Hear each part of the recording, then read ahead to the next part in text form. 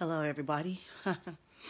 I didn't think that I was gonna make a video today, but I was just watching the movie about Solomon, and it reminded me of two very precious, precious, precious visions that God gave me. And I wanted to share these visions because I'm just at a loss for words. Um, I want to share these visions because I know that these visions was special. They meant a lot to God. And for him to share that with me, one of the visions had me bawling for like over an hour. Uh, but before I talk about the visions, I want to talk about the secret place. The Bible says that Holy Spirit, help me, help me bear witness to the Father and to the Son and to the Word. Help me tell these visions and help me speak of the Father in a clear, concise way. Help me write the vision and make it plain so that he that read it can run with it. Help me speak in a way where the body can be edified, oh Lord God. Have mercy on me, Jesus Christ of Nazareth, and have mercy on all of those who are watching. Heal us all, God, and be merciful unto us. Rectify all books in heaven and write our names in the Lamb's Book of Life. In Jesus' name I pray, amen.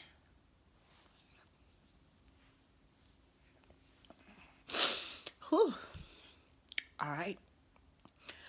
I want to talk about the secret place because a lot of people, they tend to, discredit people when you begin to tell them, oh, God showed me this, and God showed me that, and God told me this, and God told me that.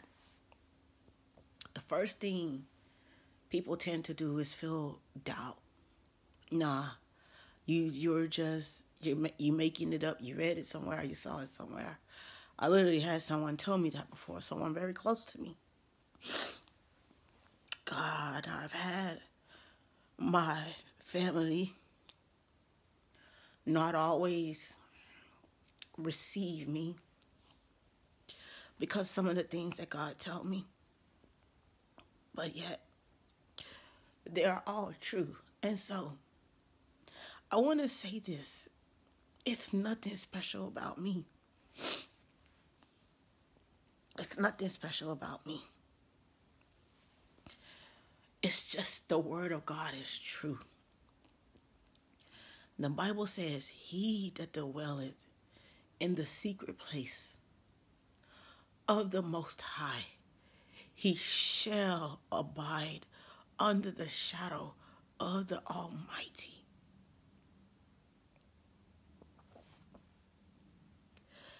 It's a secret place.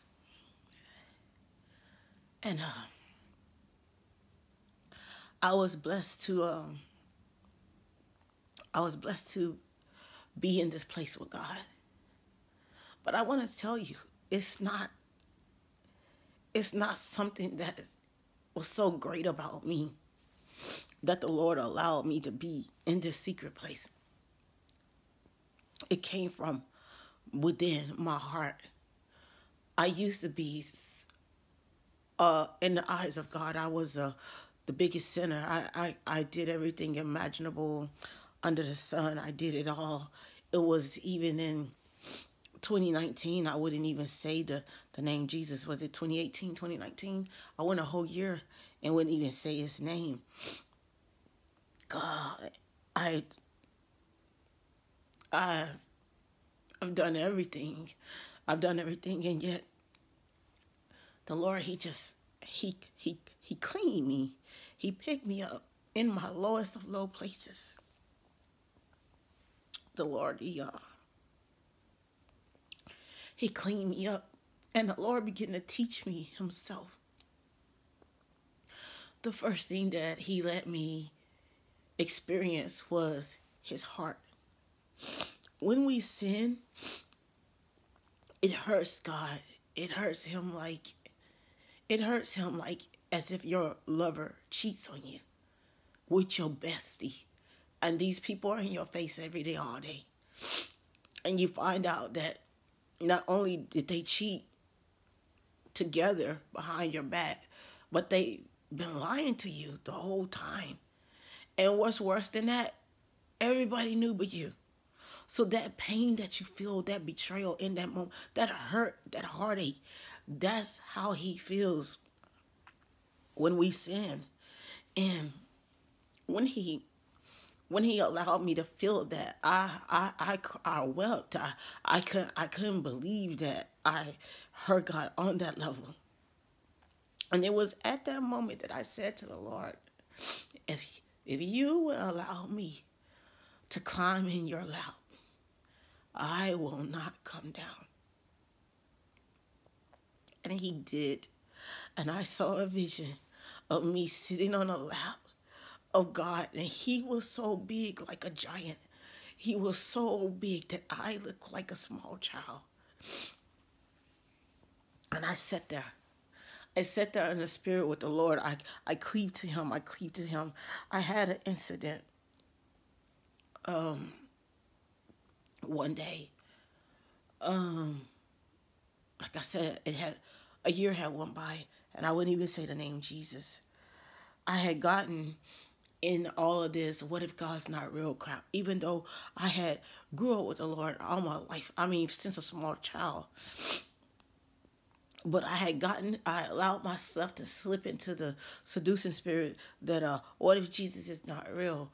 And I've been shouting this out to the world all my life, and I can't even prove it. I feel bad if I'm putting that energy out there without no proof. And I said, in order to just save myself, I'm just not going to say his name. I'm just not going to say the name. And so a year went by, and I stopped saying the name. And the Lord gives men gifts liberally, as he chooses, and for the reason that he chooses. And the Lord gave me a lot of spiritual gifts. It's like he just said, you can have whatever gift you like. I don't know why he gave me so many, but he did. And one of these gifts that God gave me is when I am in the presence of evil, a strong entity, my stomach will begin to turn on the inside like a ball of electricity.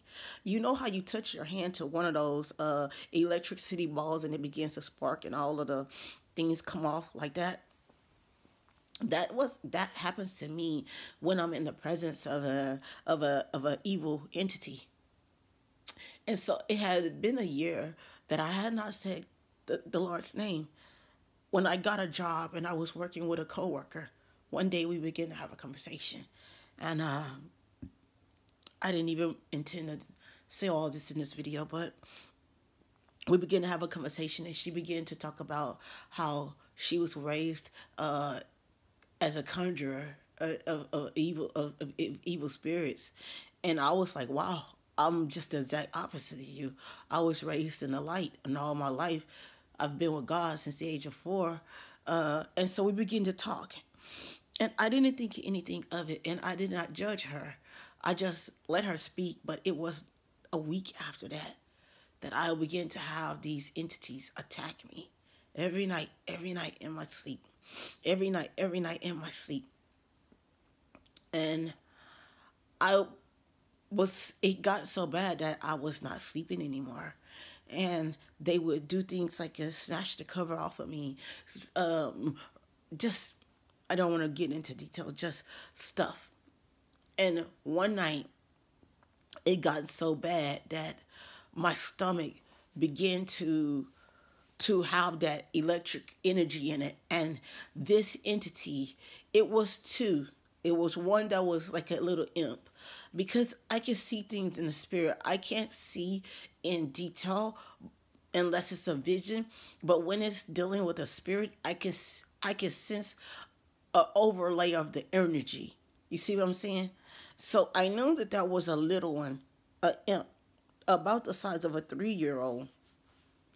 A imp, an evil spirit. I don't know what it was, but it was a little one that was doing all of the tormenting, snatching my covers and doing all the things. But just in my closet was the biggest demon you could ever think. And I knew this. It was like we was eyeballing each other. And I began to speak to it and tell it to get out of my room. And I was like, I was trying to be strong, and I was like, I'm not going to share my body with you. Get out of my room. I was trying to talk tough because, like I said, I've always walked with the Lord before. And so entities, you're gonna have these encounters. So it was nothing new. Usually I just tell them to get out. I'm not going to share my body with you, blah, blah, blah, blah. And you be firm. And that's usually the gist of it. But this day was different. Now, keep in mind, it had been a year and I hadn't even said the name Jesus. I had, as if you say, gotten lost. I come off the path and I was lost. And this demon was so big that the energy in my stomach could not contain it. It went from a ball the size of a golf ball to the size of uh, um, a volleyball. And it is just, my stomach literally began to churn in knots and knots and knots. And fear began to grip me because no matter what I was saying, this thing was not leaving me. And finally, I confessed I needed to tell somebody that this thing was in my room and that I wasn't sleeping and that this has been going on. And finally, to make a long story short, I reached out to a friend and I told him what was going on. And he believed me. And he said, you need to call on the name of Jesus. And you need to pray right now. And I was too ashamed to say, oh, I hadn't used that name in a year. But he kept insisting, you need to pray and you need to pray right now. So after I hung up with him, I literally, kid you not, I humbly said, Justice, Jesus, if you are real, rebuke these demons for me. And instantly, the pain in my stomach went from about a good 200 down to 100, from 100 down to 50, from 50 down to 20, from 20 down to 10. And I could just feel instantly, it was like he was standing there the whole time just waiting for me to ask him. And from that moment, I've never left him. And the Lord began to teach me. He began to teach me himself. A lot of what I was learning wasn't coming from preachers. It was coming from the Lord teaching me. First thing he asked me to do was to keep the Sabbath. And I began to keep the Sabbath day. I didn't know much about it. Didn't know if it was Saturday or Sunday, but I began to do my research and I began to go back into the Bible. What was Moses and them doing? And the Sabbath was Saturday. And I contacted my pastor and I said, did you know the Sabbath day was on Saturday, but Constantine changed it? And she said, yes, that's the first thing we learned in Bible school as a minister. And I'm praying that you go and you go to Bible school and you'll find that out. And I said to her, if indeed the Sabbath is on a Saturday, I cannot worship on a false Sabbath. And I never set foot in church again on a Sunday. And from that moment on, God began to teach me his ways. The Lord, after the Sabbath, the Lord asked me, keep the Passover. I had absolutely no idea the Passover. What do you do? How do you keep it? I didn't know anything about it. And the Lord began to teach you, just calm down. I'll teach you. And I kept the Passover. And then the Lord said, keep Rosh Hashanah. And I didn't know anything about Rosh Hashanah, but luckily it was a church down the street from me. And they was keeping this day. And I kept Rosh Hashanah with them. And then Yom Kippur. And the Lord just began to bless me so immensely. And I said to him, finally I said, after a year of this, I said, God, Enoch walked with you. And in the cool of the day, Adam and Eve, they walked with you. I literally said these words. I want to be one with you. I want to be on one accord, and I want to be as close as I possibly humanly can within the flesh. I want to be one with you, and I want to walk with you. I want to know you. Like, I want to know you. And I'm saying all this to say, the visions that I'm about to share with you, I want you to know that it is nothing special about me that's different from you. It is the first commandment. Thou shalt love the Lord thy God with all thy heart, with all thy soul, with all thy might. And I have no other gods before me. Just that one commandment alone. If you keep that one commandment, the Lord said there is none more greater than that one. If you could keep that one commandment, and you begin to praise the Lord. Slowly the Lord began to teach me how to pray. The Lord began to teach me how to pray for the things of the Spirit and to stop praying for the things of the flesh. Stop praying for jobs. Stop praying for cars. Stop praying for just things to live, and begin to pray for the things of the Spirit. And I begin to do this. And as I begin to do this, I believe I slipped right into a secret place. Because the visions the Lord began to show me, I can't make you believe him. I'm not going to try to make you believe them, but I'm bearing the Lord witness that his word is true. The Bible says the Lord inhabits the praise of his people. When you begin to praise the Lord, you could do it in your house. All these 2 times that I'm about to tell you, each time I was in my living room. The Bible says the Lord praises the habits of the Lord inhabits the praise of his people. That means he dwells in it. He lives in those praise. He's right there, and he loves it. He loves it.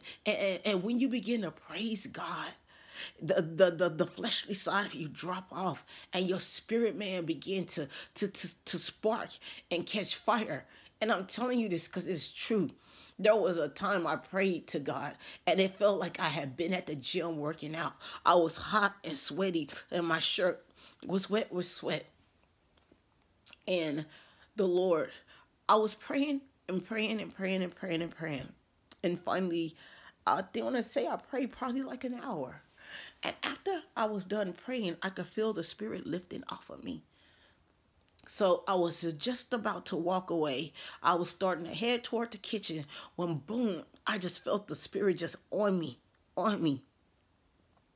And I was instantly in a vision. And this is what I saw. And you can take my word or you cannot. It's up to you.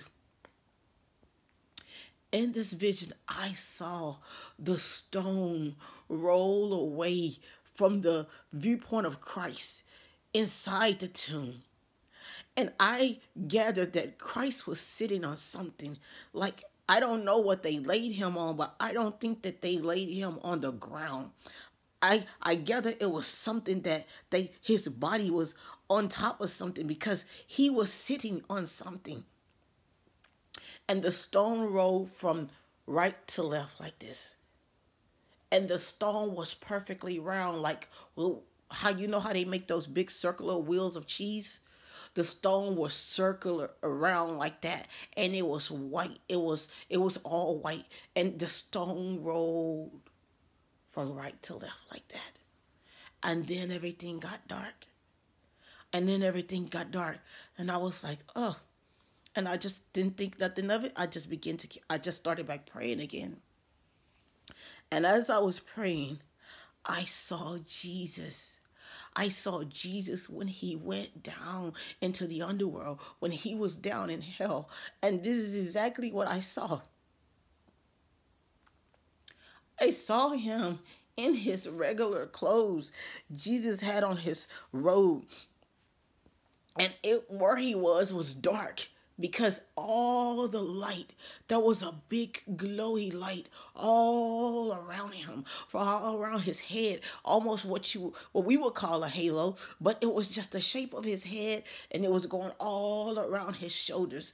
And his robe, I don't know why I'm always fixated on his robe. And he had his hands out like this. It's like, I don't know if he was talking or what he was doing, but he just had his hands out like that. And when I come out of the vision, the first thing that he impressed upon me was death could not hold him. So he did not have to wear death clothes. You know, the Bible says that when he called Lazarus forth from the grave, Lazarus was still wrapped in his death clothes, but Jesus was able to be there in that place as himself, in his robe, in all of his glory, because there was really technically no charges against him. He was an innocent man, but he took on the sins of the world, but in him there was no fault. So death could not hold him. He did not have to wear the garments of death. He was himself, and his hands was out and extended.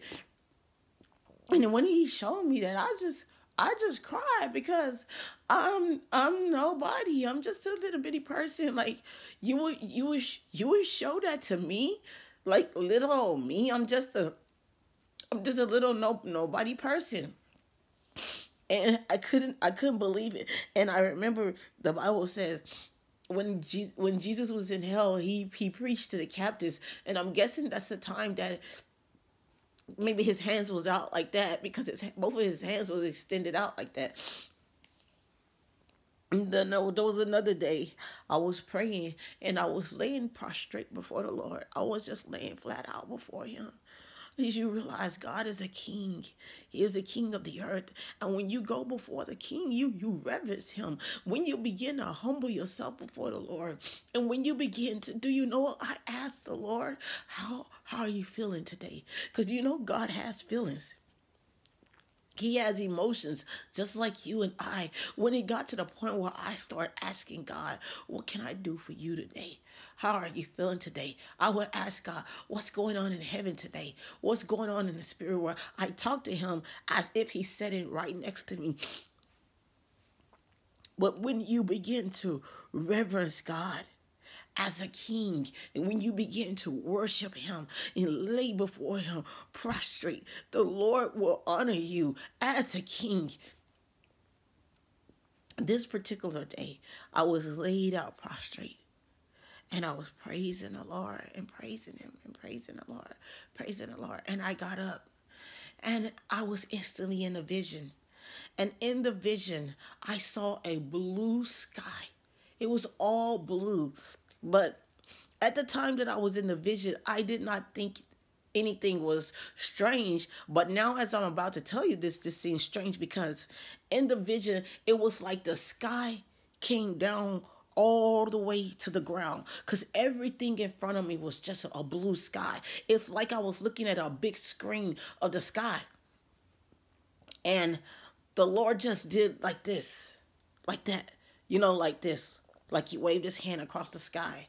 And you know how you take a match to plastic and it begins to melt and just come apart like that? The sky began to go in on itself, and it just began to come apart like that. And I believe that was the Lord removing the veil. And when the Lord removed the veil, I saw the temple of Solomon. I saw the temple of Jerusalem. And I'm staring at this temple. Oh my God. Let me just tell you, it was pristine white. The stone was pristine white. And I saw no cracks, no lines. It just went straight up like that. And then it began to dip like this and go up more, like dip up like a castle. But what caught my eye the most was it had gold all over the whole tips of the top. It was so much gold. And the gold was so shiny. And my eyes, I don't know why, I was just fixed on the right hand side of it. I didn't even begin to, my eyes never made it down to taking a door to see if it had golden knobs or not, because I was just in awe at the amount of gold that was all over this temple. And I said the dumbest thing. Oh, let me tell you. The gold was so shiny that the sunlight, you could see the sun like sparkling like off the tip of it. And I think in my ignorance, I said the dumbest thing because my mind was thinking like temple on earth, like not temple in heaven. It hadn't dawned on me. God moved the veil back. You like he's letting me see behind the veil. So my brain was just thinking like temple, the temple on earth. And I said the dumbest thing. I said the first thing that came to my mind, and I was like, God, they didn't try to rob this, like steal from this, because on earth, if men would see something like that, they would definitely rob that. They would definitely like try to destroy it, like would desecrate it, not even caring that it's a sacred place. It was just that much gold, but the gold was perfectly. It was like it was melted on to the tips of the trim all around the top, all around the top. And that was beautiful. I don't think I would ever see anything like that. I even went back after that vision and I pulled up Jerusalem and I pulled up the Temple of Solomon and I tried to look at it, and though it was shaped the same, it bore no resemblance. I didn't see no gold. I didn't even see the splendor of the smooth white stone. I believe that God was showing me that the Temple of Solomon is also in heaven, the exact same copy on earth as it is in heaven. And it is in immaculate condition. It is beautiful. It is pristine. I never seen nothing like that. I never seen nothing like that. The Bible says, eyes have not seen, ears have not heard, neither have it entered into the hearts of men the things that God has prepared for them. I'm telling you, that was just a smidge of it, and that is true. Another thing, I saw Jesus one night. He came to me in my dream. I told you the time he rebuked me for not helping the people get across the narrow path. But this was the first time, although I had seen him in his glory, in hell when he went down into the earth. This time he allowed me to see him just a little bit closer, but yet he concealed the details of his face. Although I could see the hair, I can tell you the hair goes right across where the cheekbone goes. The hair goes right across like that, goes around his mouth and back across his cheekbone, and it is so thick, and he has the thickest, darkest eyebrows, very block like thick eyebrows like a man would have, of course. But you would think if you were getting to see Jesus for the first time, you would really concentrate on his face. But that was not what got my attention. My attention was locked on his robe, because the robe on Jesus' chest, I never seen anything like it. It was pleated. It was pleated like this, like that. And then there was another pleat, and it just kept going all the way, but it was slanted also. You know how you wrap it from around you like this?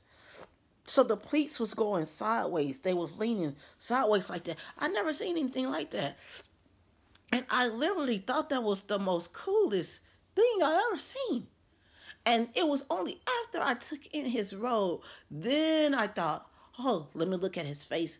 But the Lord concealed his face, the details of it. Like, I couldn't see the colors of his eyes. And I couldn't just see his facial features completely, like his nose or nothing like that. I just was able to see the color, the skin tone of his skin, and that it was not black nor white. It was, if you mixed the two, a nice peachy like color. Yeah. So I just wanted to say the Lord is very liberal with the things that he shared about himself. And if you cleave to him, if you would stop praying for things of the flesh and begin to pray the heart of God, ask him, what is your heart? God, what can I do for you? Show me. I give you free will. The Bible says the pot cannot say to the potter, this what does it say? The pot cannot say to the potter, mold me this way and that way. Mold me this way and that way. But if you would just trust God and say, I surrender. You can do with my soul whatever you want. And this life, I accept the fact that it's not my own. Teach me your ways, oh God, and I will keep them with my whole heart, and I will walk in them, and you can prune me, and I will not resist. You can cut away if that's moving people out of my life. I will not buck against you. If you do that, I'm telling you, you're going to find yourself in that secret place with him, and the Lord is going to begin to reveal things to you. I saw it was this past Easter. This is a true story. The night of Passover, which was my first Passover, by the way, the night of Passover, I had a dream. And in the dream, I was at a parade of angels. They was in the sky. And in the dream, it's like I came in at the tail end of this parade because it had been going on for a while. And I could tell at the part that I came in on the vision, the parade was at the end of it. But let me tell you what I saw. I saw angels. I saw angels riding on clouds like a float. I saw one huge golden angel. It was so huge. Oh, it had to have been about a good 30 feet. And it was flying like laid out on his belly like a Superman, like laid out like that. And it was so huge. And in front of this big, huge golden angel was a big, huge golden spear. And in front of the huge golden spear, I don't know, I'm goofy. For some reason, I be so in awe, I can't take it all in. I just be fixated on certain things. So I never even look back past the golden angel, even though something was there. And it was, I can't tell you what it was. Because after I saw the golden spear, I looked and there was two angels riding on a cloud. I'm telling you, just like we have parades, we got floats. They was like some was on the clouds and some was not. The big golden one was not on the cloud, and the spear was not on the cloud. They was just, the spear came first, then the big golden angel. But before the spear, I won't never forget this. It was two angels, and they was the exact same size, and they was not huge at all. They looked to be maybe like 8 feet, maybe possibly 7, and they looked like people, and they had on these little white I don't want to say it was a robe, but it was some white clothing. I can't be precise. I don't recall a robe, but my eyes can't make it out what it is because it looked like it was cut off like a skirt, if that makes sense. But anyway, I realized at this moment that, oh no, this parade is ending and the angels haven't seen me, and I want them to see me. I don't want the parade to end and they never look down and see me. I'm sorry, I'm leaving out pieces. It was people outside. But not everybody could see the angels. Only a select few could see the angels. My cousin was with me in this dream, and she couldn't see the angels. And I was jumping up and down, and I was pointing. I was like, "Oh, it's angels in the sky! It's angels in the sky! Can you see them? Can you see them?" And she was like, "No, she couldn't see them." And so I was like, look, they're right there. They're right there. They're right there. But she couldn't see them. And so when it got to the two angels that was identical in size, and they actually looked quite identical in the face, I began to shout, "All hail Jerusalem! All hail Jerusalem!" I just wanted them to see me. And they looked at me at the same time, and they just did like this. They just nodded their head, and the parade kept going. And I woke up, and I did not know. At that same time in the Bible is when Jesus was riding in Jerusalem on the donkey, and they had the palm branches, and they were singing, "Oh, hell, Jesus, and hell, the Savior," and they were just praising him with the palm branches. I believe in the spirit realm, as that was going on, it was a parade of angels in the sky. In the spirit, see, we can't see in the spirit, but that doesn't mean it's a whole other world all around us that we can't see. And I was too in awe about that. And so the next day, it would be 2 days later that it would be Passover, and it was on a Sunday. And as I was standing in church and I was telling them about the dream that I had and about the angels and stuff, we began to have praise and worship, and I started praising and worshiping and worshiping and worshiping, and instantly I was not in that church. I was in a vision. In this vision, I was Moses. I was standing at the Red Sea, and I could tell you the water is blue. It's all blue. It was so beautiful water. And the Lord said to me, "I'm about to part the Red Sea of your life." And when he said that to me, I looked down at the water, and I didn't have no shoes on. I could only see my toes.